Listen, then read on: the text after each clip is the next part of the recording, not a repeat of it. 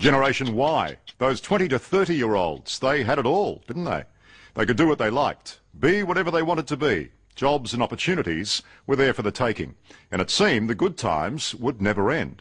Then came the crunch, and what an almighty shock it was. Suddenly jobs disappeared, life was tough. Gen Y didn't know what hit them. But before the oldies start crowing, "I told you so," remember this.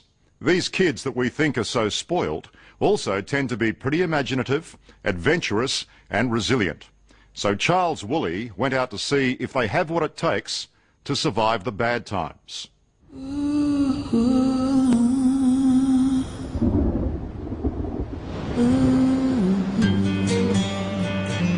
Even on the balmy Gold Coast, a cold wind is blowing through the lives of a generation who've only known sunshine.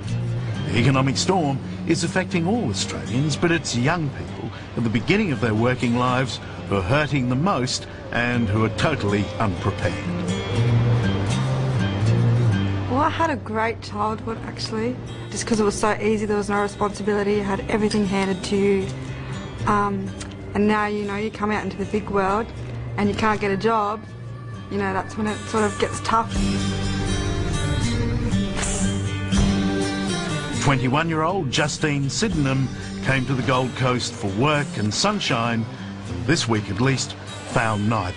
My name's Justine. I'm currently looking for a job. Still, she pounds the pavements every day, handing out her resume to prospective employers. Sorry, at the moment I don't have anything, but I'll certainly take your resume and put it on file. How does your day begin? You're serious about this, aren't you? I am serious. I wake up, you know, 8, 9 o'clock. There's no point sleeping all day. Wake up, get straight on the internet. It's frustrating. I'm even happy to settle for a pub job and I can't even get that.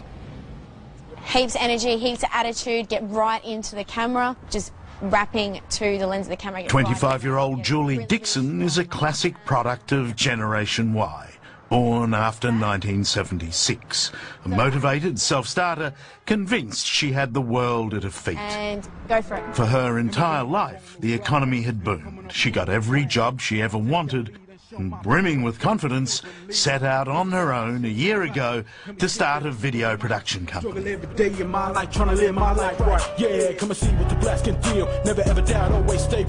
wear it like this.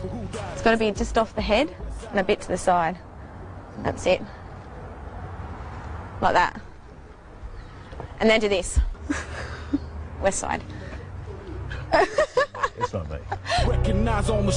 Julie may never make a rapper out of me, but initially her dream to make hip-hop videos was flourishing. Then the business lost its beat. As the global financial crisis hit, profits plummeted. Because you've had great success with the music video.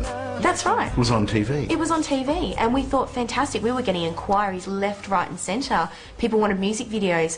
People were loving our work, and then it came crashing down. How hard is it to see your dream just fade away? I had no idea what a recession was, sort of what happened, how it can affect people. So, sort of, I guess I was like a horse with blinkers a little bit. I could be whatever I wanted to be. The jobs were there, and now that's totally changed. They've had the wind knocked out of their sails in the confidence department now, big time. For a 53-year-old businessman like Mark Bouris, millionaire founder of Wizard Home Loans, recession is nothing new. He spends a lot of his time these days introducing his Gen Y employees to the harsh realities of today's financial world. Well, suddenly I realise you're the patron saint of Gen Y. I mean, the place is full of them. Exactly, all under 30. Everybody under 30, put your hands up. Come on, put your hands up. You are. It hit these kids hard. Unemployment for them was up 40%. Yeah, that's a bit like a summer suddenly. It just went bang, hit us, and we were gone. And the kids were shocked because they don't have any pathway after this. I mean, someone's got to set out a strategy for them to give them confidence. Otherwise, we're going to lose a whole generation. Well,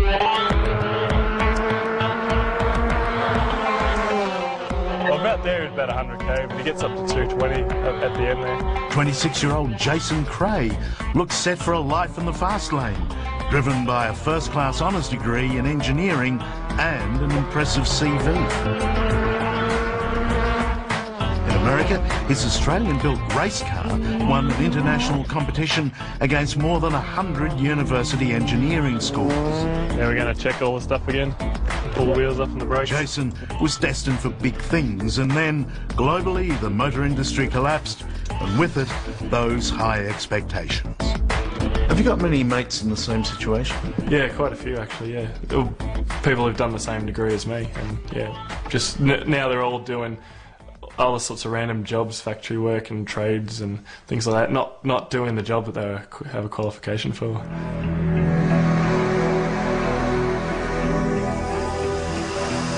Today, this highly qualified young man works in an assembly line, into the night, sorting pills in a pharmacy depot. That first-class honours degree is gathering dust, but with nearly 200,000 Gen Yers out of work, at least Jason has a job. Well, it's not exactly flexing you, is it? No.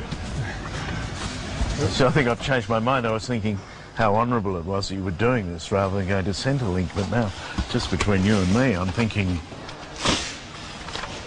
maybe Centrelink would be an easier option. Yeah, it'd be easier, but I don't know, I'd get pretty bored sitting at home all the time, so... You get to wear a great little jacket, though. Exactly, I mean, how good do I look? You look terrific. Yeah, it's sad, but it's probably, at the end of the day, a good experience for him too. And, you know, it'll make him tougher and make him far more resilient. You can't help worrying about kids like this. I mean, after all, that's a generation who have to pay our pensions. We should all be concerned, shouldn't we? Well, they're the economic heartbeat of our future. We need these young people to be out there using their ability, their energy, and their work ethic, and be able to put in the hours that they can put in and all the flexibility they have. We need them in there at the right price to be able to make this country be more productive.